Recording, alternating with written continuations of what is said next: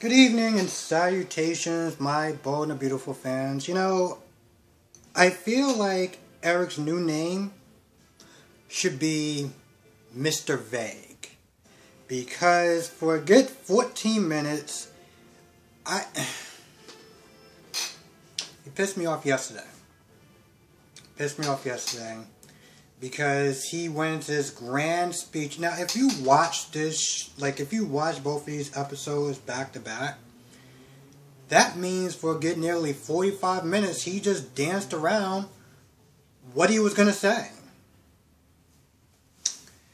Now, I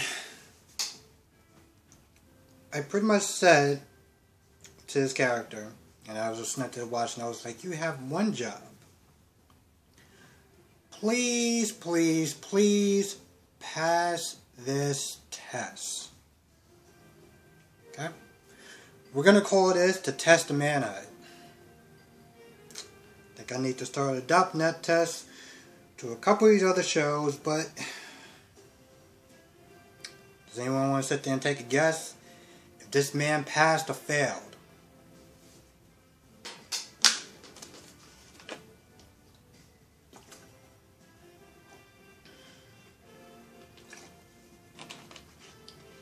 Screw it.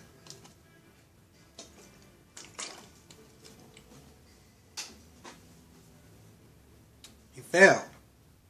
He failed. I sat there watching this, and I'm gonna be honest, I was like this. The whole time he was sitting there saying, well, I gotta honor my commitment to my wife, and I was like, first of all, I'm pretty sure HR should have something to do about this.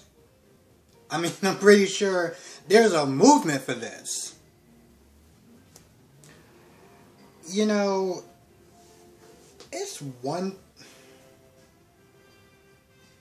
It's one thing if you want to sit there and decide, you know what, this woman's important to me, I don't want to lose her, we can't really sit there and be friends, we can't really do this.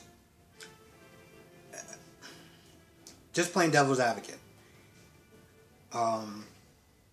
Because I'm really sitting there trying to ignore the fact that she is demanding this, that, and the third. That you had no problem both times being with another man. But okay, fine. You want to sit there and commit, commitment thing or whatever. Okay, cool.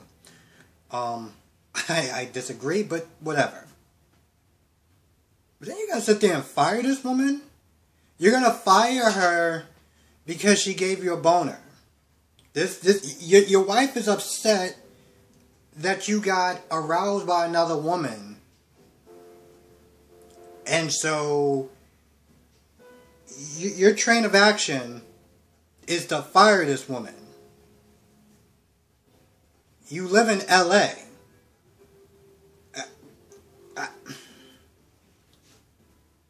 What are you gonna do when you leave the house?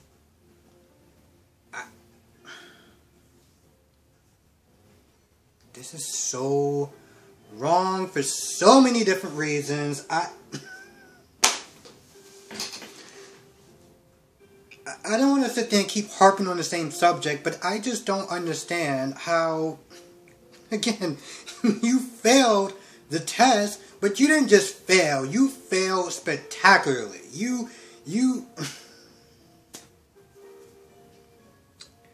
feel like I should start having a new segment called Who Failed the Worst? We're going to have the men, we're going to have the women. Because I'm going to be honest, this guy, you caved in to your crazy-ass, demented wife, who clearly isn't getting the job done in the bedroom. You didn't just cave, but you actually sat there and you pretty much called an HR nightmare. And again, without actually sitting there saying this, I'm pretty sure there's a movement against such things like this. We got laws against things like this. I don't give a damn if he's... Listen, I'm not going to sit there and try to get into, I don't care if he's like the legal, like the owner or whatever, but I'm like, there's rules in place for situations just like this. Did you forget that? Then again, I think he kind of forgot actually how to have a conversation, because it took him about 14 minutes to sit there and tell her this. And of course he let what I like to call the compliment sandwich, but you know what? I'm just gonna just... I'm so annoyed at that scene. But I'm gonna move on. Let's talk about Hope, Finn, and Steffy. So Steffy comes in there. Steffy's not playing. Steffy's like, yo, listen, I don't need you to sit there and tell him, give my man all these crazy ideas about him having a relationship with that psychotic ass woman. Pretty much. She goes off on Hope. And Finn, I don't know if he failed the test. Because he didn't sit there, listen, any person in their right sense of mind would be like, first of all, you're not going to sit there and speak to me like that. Okay, I'm not one of your kids, I'm a grown-ass man. What the hell is wrong with you? Or something along those lines. But, I guess he wanted to sit there and play the diplomat, peacemaker, whatever. He's like, whoa, it's not really that simple. It's a lot more complicated. And then she still goes off on both of y'all. And then she's like, well, I'm not trying to be... Hold on, is that right? I'm not trying to be harsh or controlling. What? Did you just hear yourself? You're not trying to be harsh or controlling, but you walked in and you practically was like, yo, listen, you stay out of my damn marriage. You stay away from your damn mother. But I'm not trying to be harsh or controlling. I wonder what is her version of being harsh and controlling. Because the truth of the matter is, I understand where Steffy's coming from. But her delivery is trash. It's terrible. You come across like you just own this man. And are they like stepsisters, Hope and Steffy? Are they related in some ways? Like I'm kind of, I don't really understand how their relationship works. They talk for a little bit, and then Steffy's like, listen, you need to leave the room, and me and Hope need to have a talk. Finn's like, yeah, I don't know about that. I feel like when I go out the room, I'm gonna hear a bunch of screaming and things being thrown around and hair pulling. I don't know if that's a good idea if I should leave the room, but Steffy's like, no, we'll be fine. And she pretty much just tells Hope, listen, I don't care if you want to have a relationship with your father, but don't sit there and be putting any ideas in his head. Stay out of my damn marriage. Period.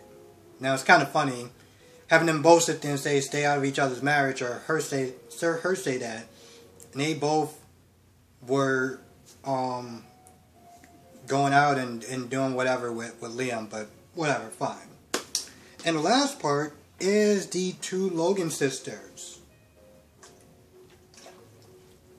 Talking about everything except for what counts. And that is, I don't know, cops, restraining order, our poor dear sister. Nah, we're just going to sit there and talk about, in the beginning, the hell was her name? Katie was sitting there talking about Carter, like, oh, I guess he left. I had a really amazing lunch date. Okay, so I guess they're going to be getting together at some point. But they just sit there and they sit around and they talk about how Donna is better for Eric than Quinn. That's what they do. That's literally their whole conversation. And I know a lot of people don't like Brooke. And this is coming from a person who hasn't really been watching this show that long. And I can understand why a lot of people do not like Brooke. Okay, I get it. Katie, some people don't like Katie. I kind of see Katie as the lesser of the evil as far as you know, the Logan sisters. But yeah, that's what they sit there and do. They just sit around, acting like they're in high school, talking about their sister hooking up or being with some guy, and that's it. I love how they was like, oh, well, you know, I can understand why Donna's all shooken up. I mean, you know, Quinn is crazy. That's it. That's okay. That's your takeaway. She's crazy, and I understand why she's shooken up. Not, hey, maybe we should sit there and do something to protect our sister.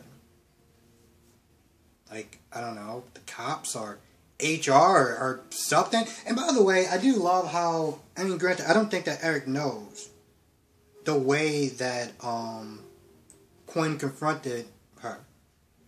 But to be honest, does it matter? I mean, it wasn't, I'm sitting there thinking like, oh, maybe it will sit there and change his mind. No, he decided to fire her because she gave him an erection.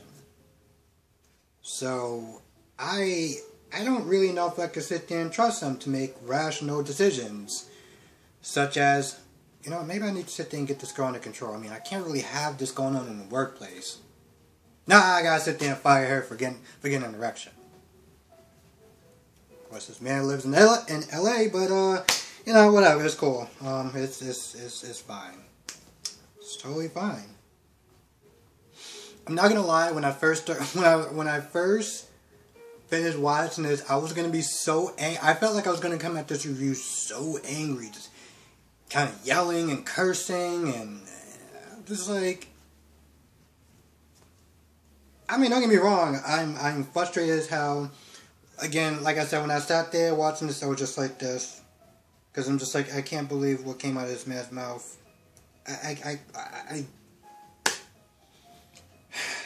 Eric, making us men look bad. But sometimes you gotta sit there and laugh at the stupidity, the utter stupidity of the things that go on in the show, and just kind of realize it's a soap opera. And, well, it's a soap opera. That's pretty much what it is. It's a soap opera. So, I think that's about it. I'm gonna go. I want to thank everyone for watching. And yes, I feel so much more better than yesterday.